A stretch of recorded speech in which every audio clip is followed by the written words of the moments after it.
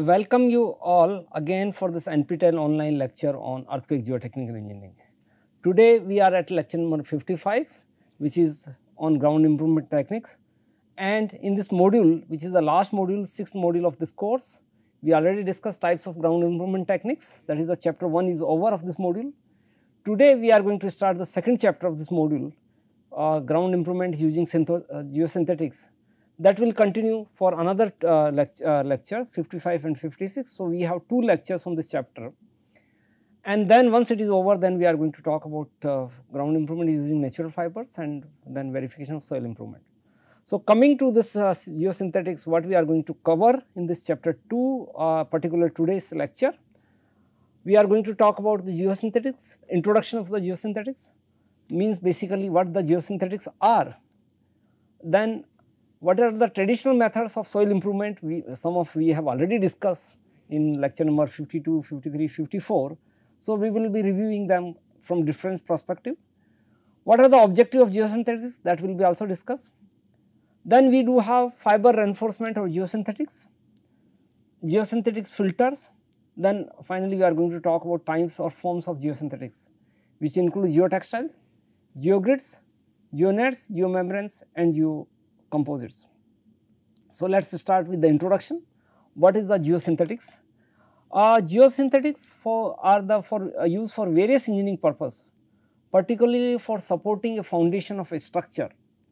Soil is required to improve its strength. So, basically we already observed that why you require the soil improvement, because so that your soil can support some type of particular type of foundation of a structure, or maybe whatever load is coming from the structure, the soil is able to carry that load. So, basically it increases the load bearing capacity of the soil as well as it reduces the settlement. Thus, improvement in soil properties by stabilization processes or reinforcing it with various reinforcing material is much needed, and it may be required in many situations, may not be the all. And as a result, soil reinforcement is one of the engineering areas in the field of geotechnical and geoenvironmental engineering, and extensive research is being done in this field. Here, coming to this, when we talk about soil reinforcement, I think if you recall, when we talk about different techniques of ground improvement, one of the technique was densification. Here, what we are going to do, we are going to reinforce the soil which is using some foreign material, so which we are going to discuss. And it is here, the various forms of, first of all, reinforcement include ideally extensible and ideally inextensible reinforcement. So, let us say type of reinforcement we can divide in 2 categories. One are which is can be extended, that means have some ductility, very high ductility, and some have very rigid, inextensible. So, for example, metallic strips, bars, rods which are placed underneath in the ground has large Young's modulus, hence they cannot extend in both the principal direction, because Young's modulus, their Young's modulus is quite large. So, that they work like a rigid.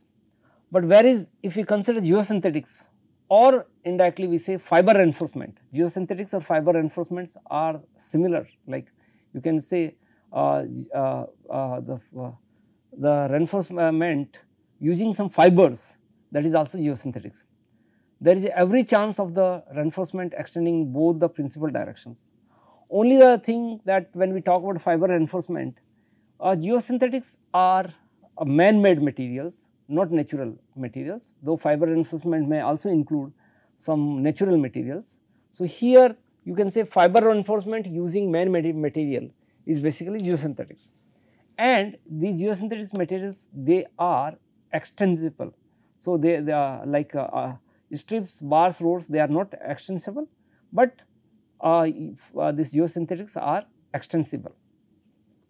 So, geosynthetics are planar products which is manufactured from polymers or polymeric materials, that is synthetic materials used with the soil, rock or other geotechnical related materials. So, basically why geosynthetics name is given, it is combination of geo plus synthetics. So, you can say it is a kind of a synthetic material which is used in conjunction with geomaterial including soil, rock or others. There is a large consumption of geosynthetics in the recent past. For example, if we collect the statistical data, There was almost in 1970s, there were about 5 to 6 geosynthetics materials was available, but now their varieties all over the world is more than thousands. So, it is in thousands with the different varieties, and the worldwide consumption of it is in billions of meter cube. So, if we meter square, if we have that area of if we cover the area, how much area is covered, so it is tremendous. So, like use of geosynthetics are, in fact, even in research there are different journals which are on exclusively on geosynthetics. One of the journal is Geosynthetics and Geomembrane is quite popular area. Coming to this, continue with the introduction part of geosynthetics. Geosynthetics replace the traditional construction material because in many cases the use of geosynthetics significantly increase the safety factor, improve performance and reduce cost in comparison with conventional design and construction alternatives. The basic reason why one may need to adopt geosynthetic material for improvement of soil is due to many drawbacks of traditional method of improvement. So, basically you can put it like this way, there are traditional method of soil improvement also, and sometime traditional method may fail in some situations where you cannot use that. In that case geosynthetics may help. So, geosynthetics may be very helpful, particularly in the situation where the traditional methods fails, and they may be economical in that situation, but in the normal situation where the traditional methods can be used, perhaps they are not so economical. So, whether they are economical or not economical, that depends situation to situation, it varies. Coming to traditional methods of soil improvement, we have already discussed in when we started lecture 52, 53, 54 different methods are there. Mechanical stabilization, for example, densification is nothing but mechanical stabilization, where you use vibro floats and vibro rods are used. Then you have dynamic compaction, blasting. So, all these are parts of densification technique or that is mechanical. So, the properties of soil is improved by changing its gradation. Two or more materials are taken and mixed also, that is also in mechanical stabilization it is done, like mixing and grouting we have discussed. Yeah. Then aggregates provide internal friction and compression of soil. Now, what are the drawbacks of the mechanical stabilization? Main drawbacks is it is not useful to improve the bearing capacity of the soil with moderate capacity. If suppose if you have already the moderate capacity of the soil, then for example densification of soil is good. When your soil is loose, you densify it, then your soil get improved. But if your soil is already densified, it have enough densification and we are further densify it, it is not going to help you. So, for increasing further capacity or let us say strength of the soil, you need to inject some foreign materials, maybe including geosynthetics or. This is used extensively in pavement design. For example, mechanical stabilization is much used in the pavement design, where you use the large sizes of the rollers to stabilize the soil. But for the foundation design, this does not work much. Then there is chemical stabilizations also. In that case, the soil improvement is done by addition of some chemicals. The main action of these chemicals is that calcium chloride reduces the loss of water in the soil, thereby they are very efficient in silty or clay soils, but it reduces the strength of the soil. So, you can use like in some scenarios, but not all. Main advantage is that the setting time and curing time can be controlled. However, drawback, they are very costly particularly, and the benefits are applicable as long as the chemicals are present. Once they evaporated, then it will be lost out. So, and they are not economical. Then coming to thermal stabilizations are also there, where you have two types of thermal stabilizations. One is let us say heating or freezing. So, that is based on the temperature change, which causes remarkable improvement in the properties of the soil. So, wherever there is change in the temperature, then there could be change in the properties of the soils. So, it could be in the form of either heating or another form we call freezing. So, in case of heating, improves the strength of the soil by reducing the water contents in the soil. So, by heating you can reduce the water content. It is very expensive, hence rarely used in practice. Similarly, as far as the freezing is concerned, the strength of soil increases by the freezing of the water in the soil, it is also very costly. So, these like measures which where you use freezing or heating, they do not work. So, basically out of these three traditional methods of soil improvement, most popular is mechanical stabilizations only rather than chemical or thermal. And as far mechanical stabilization is concerned, we have already discussed in much detail in lecture number 52, 53, 54. So, and we see that mechanical stabilizations also have their drawbacks, particularly when you have you want to improve your soil conditions for the design of foundations. They are okay for pavement design and other things. So, in that case many times we require geosynthetics. Now, coming to geosynthetics, what are the basic objectives? In order to overcome difficulties in the conventional form of ground improvement techniques, soil reinforcement is preferred. So, basically using geosynthetics, which is we just called it synthetic fiber reinforcement. So, reinforcement of soil is done. An effective and reliable technique for increasing the strength and stability of soils is called earth or soil reinforcement. So, this is it is done, and this technique is no doubt it is reliable and it is very much effective. Only the thing, the cost, geosynthetics are also not because they are man-made materials, so they may cost also. This reinforcement can be varied either in the form of what we call strip sheets or grids etc. And there depends on shape, their shape could be different, then texture, that is rough or smooth texture could be there, then relative stiffness, it could be high for some materials and some materials it could be weak, for example like steel, and it could be low for polymeric fabrics. So, different varieties are there depending on their shape, their texture and then relative stiffness. So, fiber reinforcement, or we say this simply geosynthetics, the addition of fiber to the soil not only improve the its shear strength, safety factor and performance of the soil, but it will also reduce the cost of construction in comparison with the conventional construction method. So, the cost of construction will be reduced when you use a geosynthetic material, particularly like where the conventional methods cannot be used. The relative stiffness of soil reinforcement form the basis for classification of the reinforcement as ideally extensible or ideally inextensible. We already discussed in ideally inextensible kind of you have steel rods or you have this metallic strips, and ideally extensibles are the geosynthetics. Soil reinforced with ideally inextensible is termed as reinforced earth, and with ideally extensible is called fiber reinforced soil or ply soil. So, again which the material if you ask is inextensible, then you can put in the category what we call the reinforced earth. So, reinforced earth is a general term where you use elastic strips or you use the rods, but then another category fiber reinforced soil. The fiber reinforced soil is nothing but it is that is where you use geosynthetics.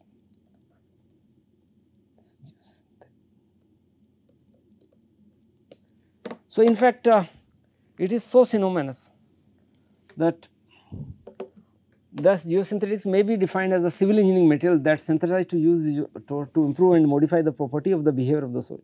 So, the first of all, this is a material by using you improve or modify the property of the soil for betterment.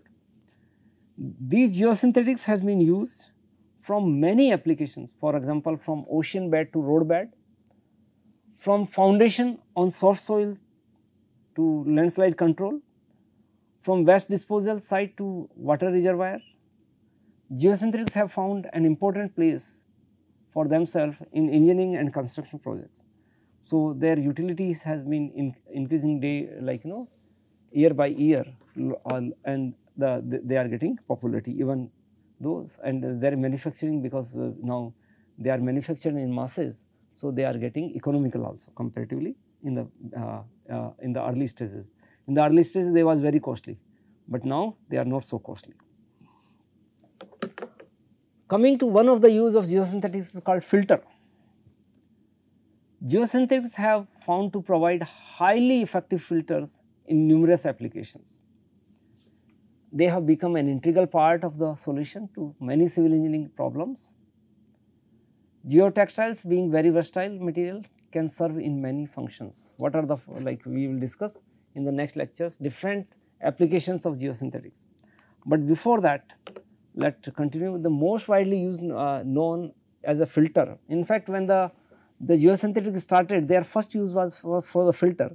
So, many times they also called filter fabrics, and when sufficiently thick, they can also serve as a drainage materials. So, rather than like filtering out, they can use a drainage material, means kind of a to use as a piping effect. The difference between these two functions, that is filter and drainage functions, the orientation of the flow. In filtration, flow is perpendicular to the geotextiles. You keep the geotextile, flow is in the perpendicular. While suppose you want to use these materials as a drainage system, naturally then it will act like a pipe or layer. This side geotextile, this side, then flow will be parallel. So, flow will be parallel to the geotextiles inside the sheet rather than perpendicular. So, the filter and the direction of propagation of water will be different, perpendicular to each other. In most of the drainage and filtration applications, use of geotextiles can be justified over a conventional graded granular filter. So, that depends on the situation to situation. Sometimes compared to conventional approach, geosynthetics may be expensive. There may be cases where conventional approach is expensive and geosynthetics may give you the economical solution. To be effective, the geotextiles must allow the water to flow through the filter in the drain or the life of the project while retaining the soil particles in place and prevent the mitigation through the filter. So, one of the use which we will discuss later also, like when this is placed, then their objective, let us say you have the saturated soil or you have the submerged soil, then what will happen if there is no filter, if you do not have any geotextiles, then with the flow of water the soil particles will move. However, the presence of the geotextiles will protect the soil particles. It may let it go the only water, but not the soil particles. So, this may help to avoid the erosion also. So, these all issues we will discuss later. The difference between these two functions is we already discussed. Coming to this, to be effective, they allow the water to flow through the compared to metals. Polymeric materials have large range of deformation modulus and tensile strength. Their use in India is increasing over the time. Now, let us discuss that what types of or forms of geosynthetics are. There are different geosynthetics. In general, when we say geosynthetics is a generic term, that is a general name for all synthetic materials used in conjunction with soil, rock or any other civil engineering material as an integral part of a man-made project, structure or system. So, first of all, geosynthetics is a synthetic material, and this can be used with the soil. It will not be any synthetic material without soil or rock, it will not call geosynthetics. Geosynthetics is basically synthetic materials which need to be used with the soil or rock or any other civil engineering approach. There are different types of geosynthetics used. For example, they are listed here. First one, most popular, geotextiles, geogrids, geomembrane, geonets and geomats. The last subscript is telling that type of material, like how they looks. So, geotextile will look like a textile material. So, it is like a kind of a cloth. Geogrid will resemble with some grids. Then you have geomembrane, where it will looks like you have the membrane. So, and then nets are also there. So, you can pick up and then mats. So, accordingly, if you have textile, you have grid and membrane, then you can identify that this is geo. So, add the geo words and then you will find. For example, geotextiles will look like here, this is geotextile, and it is kind of a cloth, woven type geotextiles. So, these products are almost exclusively polymeric geosynthetics, and those based on natural fibers, for example, jute, cotton, wool, silk or coir etc. are generally not included. So, in geosynthetics, only the man-made or artificial or synthetic fibers included. Natural fibers, which is for example jute, cotton, wool, silk, coir fiber, they are not included in geosynthetics. Geosynthetics are available in the market under different trade names or designation for their use mainly in geotechnical, environmental, hydraulic and transportation engineering applications. Now, one of the type of geosynthetics, as we discussed, the first type is geotextiles, which is geo plus textiles. These are permeable polymeric textile products and they are in the form of flexible sheets. Currently available geotextiles are classified into these categories, 4 categories. One is called, these are broadly classified in 4 categories. First one is called woven geotextiles, and woven geotextiles is made from yarns by conventional weaving process. Then we have non-woven geotextiles, which are made from randomly oriented fiber into a loose web by bonding with partial melting, needle punching or chemical binding agents. Then you have kinetic knitted geotextiles. As the name suggests, they are use the knitting, like the woolen clothes are knitted. Similarly, they are knitted, looks like knitted. They are produced by interlooping one or more yarns together. Then you have stitch bonded geotextiles. They are formed by the stitching together of fibers or yarns. So, one by one we are going to see. First one, woven geotextiles, non-woven geotextiles. So, these two both are woven geotextiles. That means they are weaved, like you know that like clothes are weaved. So, you can say that it looks like a cloth, or you may have kind of a, you know, mat like a, so little thicker cloth it appears. Then what you have here, this was geotextiles, woven type. Then you have another geotextiles, non-woven types. So, in the A case it is non-woven, it is sheet, you cannot, you do not see the grid pattern on like this one. While this B part is knitted, and this knitting is done like you know, the knitting of the woolen clothes, sweaters and all the things. So, similarly you have this, so you have woven, non-woven and knitted. Then another form of geotextiles is called geogrids, where geogrid is a polymeric mesh like planar product. So, again it is made of polymers only, because it is as we said, geosynthetics are nothing but synthetic materials, they are not man-made materials, are formed by intersecting elements called ribs joined at the junctions. So, the ribs can be linked by extrusion, bonding or interlacing. Extruded geogrids are classified in the following 2 categories based on direction of stretching. So, geogrids, first of all, they look mesh like planar products. So, this is like this, typical geogrids. So, you have mesh here, biaxial mesh and the thing. So, extruded are classified in following two categories based on the direction of stretching. One is called uniaxial geogrids, another is called biaxial geogrids. In case of uniaxial geogrids, they are made by the longitudinal stretching of regularly punched polymer sheets and therefore possess a much higher tensile strength in the longitudinal direction than in the transverse direction.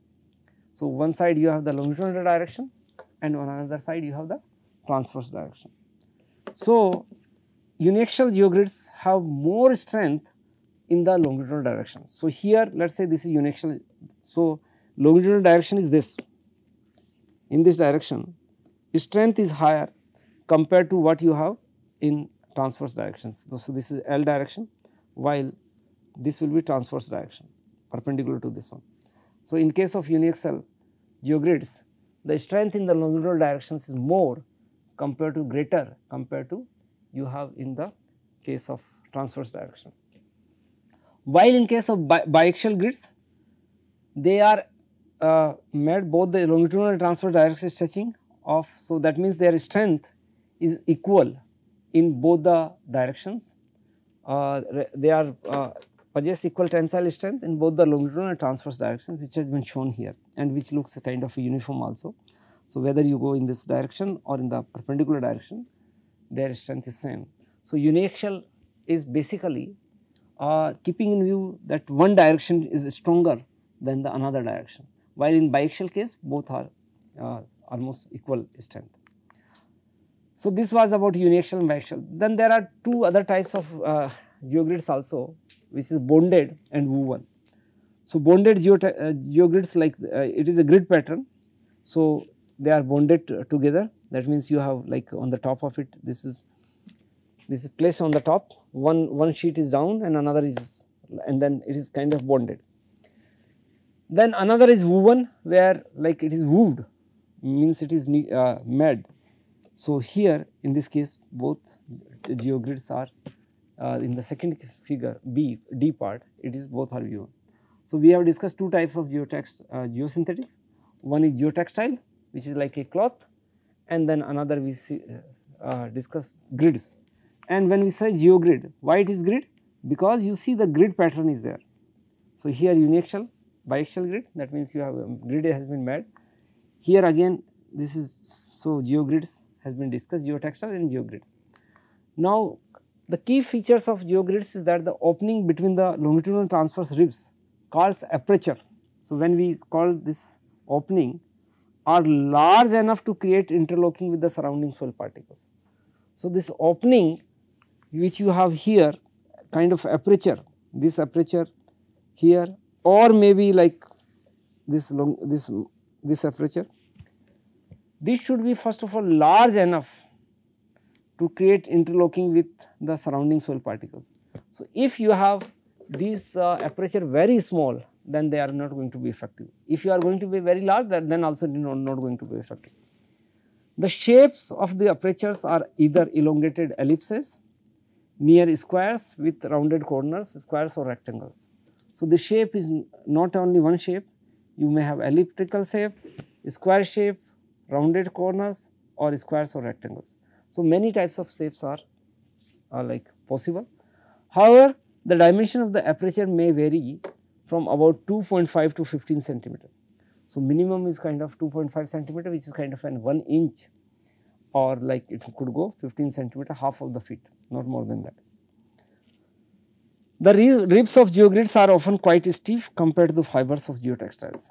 So in geotextiles, which is kind of a cloth, while in case of geogrid, you have a grid pattern, you have the ribs, and these ribs are quite stronger compared to geotextiles.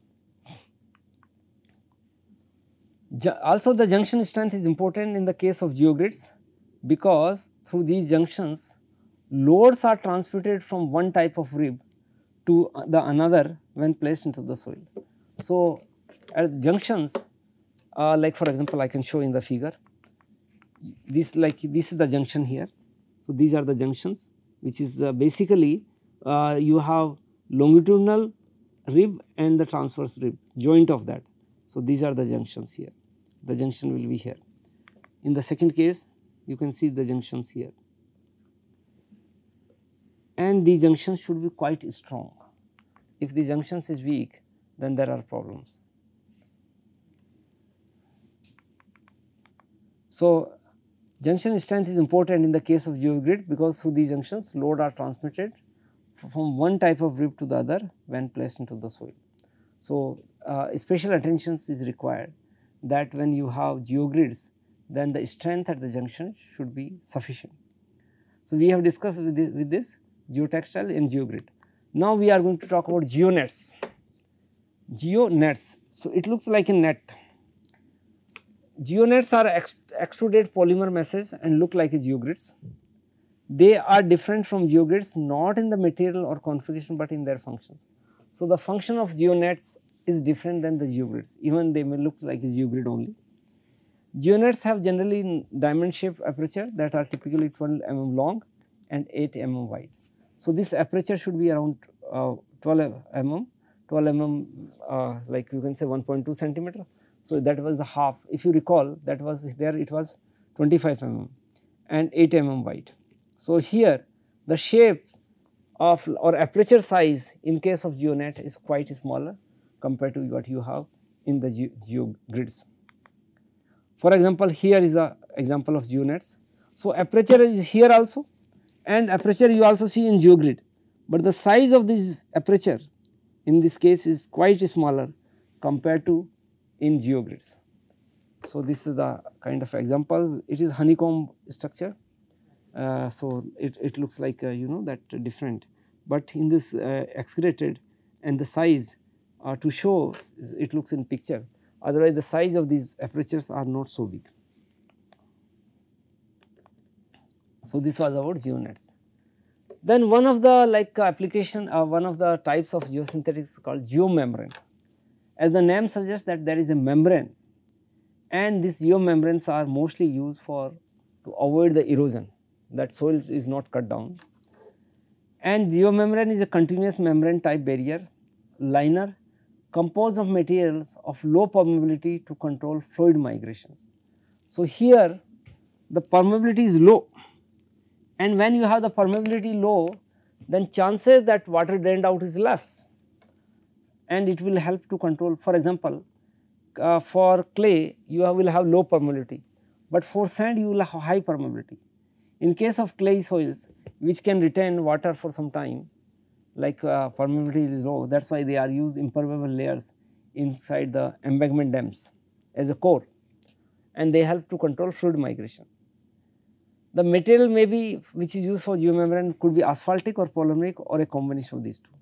So, a typical geomembrane is shown in this figure, like it looks like a kind of a book, and then you know that this is like part of the box and other things, and but it is a filter because this is geomembrane.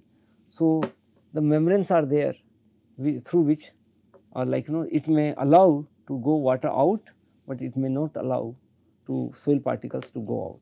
So, it may help in controlling the movement of or erosion of the soil. So, this we have discussed 4 types of geosynthetics. First of all geotextile, then geogrid, third is geonet, and fourth is geomembrane. However, many times for many problems these different types of geosynthetics are not used separately, rather they are used combination with each other, and in that case if you are using more than one types of geosynthetics together, then they will call geocomposites. So, we are going to talk about the term geocomposites is applied to products that they are manufactured in laminated or composite form from 2 or more geosynthetic materials. For example, 2 or more, it could be from geotextiles, geogrid, geonets and geomembranes, and that in combination perform specific functions more effectively than when used separately. So, thus why this 2 types of geotextiles is combined, because one is not enough first of all for doing that task, and separately is not enough. So, if they join hand together and that forms geocomposites, then perhaps that could be a solution of the problem. As such, there can be combinations, and what are combinations? Geotextile, geonet, geotextile, geogrid, geotextile, geomembrane. So, all 3 are combined with geotextiles. Then similarly with geonet, geomembrane, you have geomembrane, clay, and geomembrane, geonet, geomembrane, which are used in different civil engineering applications. So, you have 4 types of we discussed 4 types of geosynthetics. One is geotextile, then geogrid, geonet and geomembrane. So, many times their combination can be used.